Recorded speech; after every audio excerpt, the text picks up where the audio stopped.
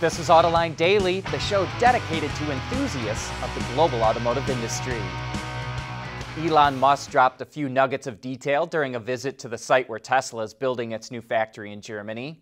He says the Model Y will undergo a radical redesign, which includes a, quote, transformation in the core structural design of the vehicle and in how it's built. We've reported how Tesla filed patents for a casting machine that greatly cuts down on the number of parts required to build a vehicle, and it sounds like it might be implementing some of that in Germany. Musk also shared that Tesla will make battery cells at the facility that will be used for stationary storage, but it's not known if Tesla will partner up with another company to do this. We should find out more details at Tesla's Battery Day. The new Nissan Z-Car debuts in less than 2 weeks, and we're getting a slightly better idea of what the car will look like. Alfonso Elbaisa, who is the Senior VP of Global Design at Nissan, put a sketch of the new car's rear end on Instagram. It looks super sleek, but we also notice a nod to the Z-Car that ran from '89 until 2000 with the 4 thin taillights. Automakers in the US are running their assembly plants flat out to try and build up inventory, but they're not making a lot of progress. There are over 940,000 fewer vehicles in inventory than there were a year ago, and despite running flat out, they've only added 23,000 vehicles over the last month. Subaru, Lexus, and Mazda have some of the lowest levels on dealers' lots, while Buick, Mitsubishi, and Lincoln have some of the highest levels. Ward's Intelligence reports that overall, automakers have 52 days supply of inventory, well below what they want at this time of the year. A year ago, Daimler and Torc Robotics partnered to test Level 4 autonomous trucks on public highways near Blacksburg, Virginia. Now the companies are giving an update on the collaboration. Testing had to be shut down earlier this year due to the pandemic, so engineers turned to simulated testing to continue the research. But on-road testing resumed in June and will continue with their next-gen autonomous driving software. The companies are also developing safety systems at Daimler Truck's proving grounds in Oregon. The next phase is to build a new test center in Albuquerque, New Mexico, and start performing public road tests in that area this fall. We want to know what drives your testing. OTA, connected car, diagnostics, remote testing. Intrepid Control Systems is here to help you work from anywhere. Intrepid Control Systems, driven by your data.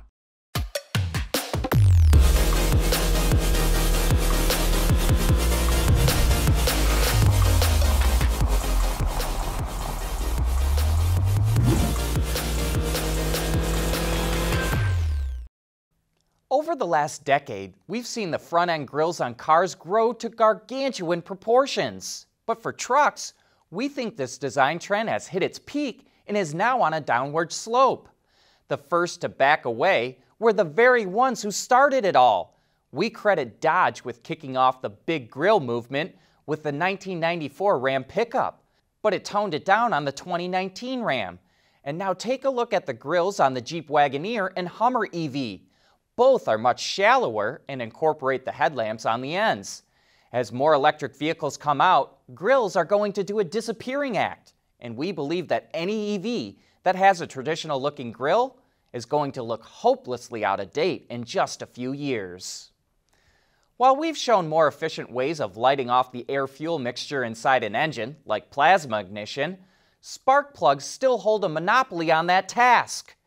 Bosch introduced its first spark plug in 1902 and today is showing off a brand new plug that's made specifically for turbocharged gasoline direct injection engines.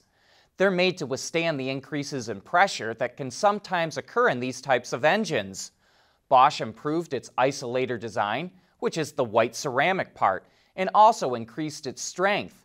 To improve service life and wear resistance, the plugs feature a laser-welded iridium pin on the center electrode and a platinum plate on the ground electrode, which is the little arm that bends over to the center electrode. The Bosch EVO spark plug will first be available in October for Volkswagen and Mercedes vehicles. Volkswagen revealed the interior of its new electric compact crossover, the ID.4. The company claims it has as much interior space as a non-electric SUV in the next segment above it. Like most electrics, the interior is minimalistic with the infotainment screen plopped right on top of the dash. Like all ID models, the ID4 is available with a feature called ID Light, which is a light strip below the windshield. It helps relay information to the driver by using different color lights. The ID4 makes its world debut at the end of the month, and deliveries in Europe begin at the end of the year.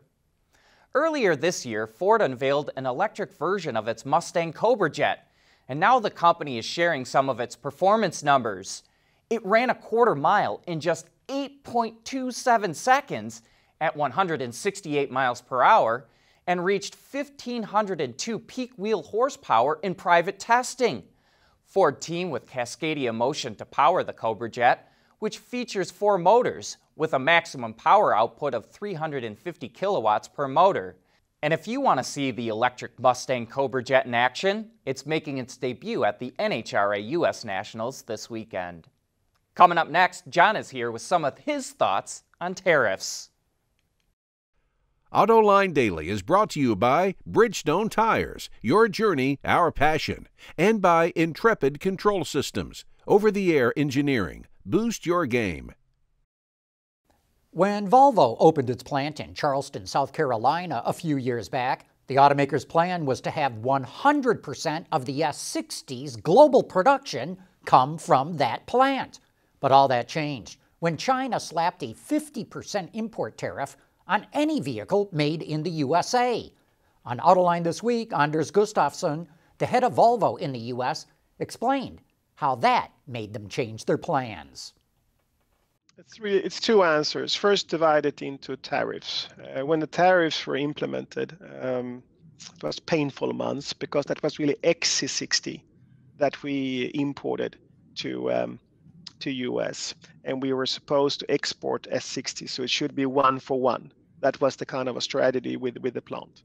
The tariffs messed up with that, so now we cannot export S60 to China. We export it from US to Europe. So all US or Americas / European S60s are coming from our plant in Charleston.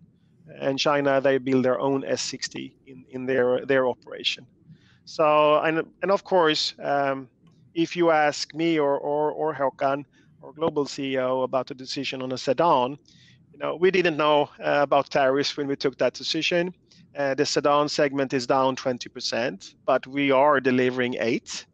And also the plant is kind of into practice and preparation for the launch of the XC90. That is our flagship.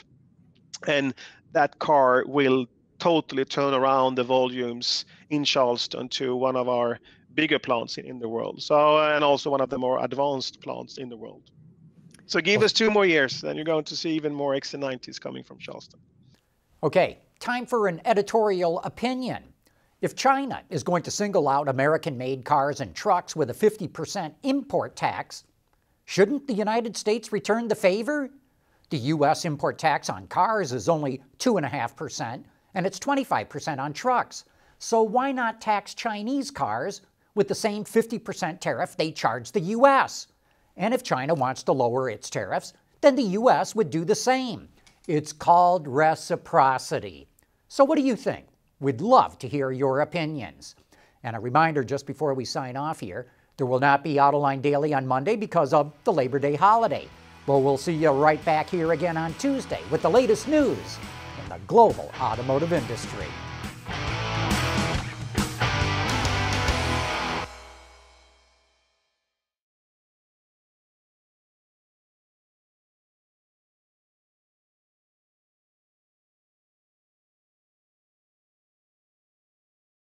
Wards is the industry leader for news, data, and analysis. That's why companies across the globe subscribe to our premium service, maybe even your own. Log in for subscriber access now. Check your company's intranet for details, and rely on wardsauto.com to keep you informed.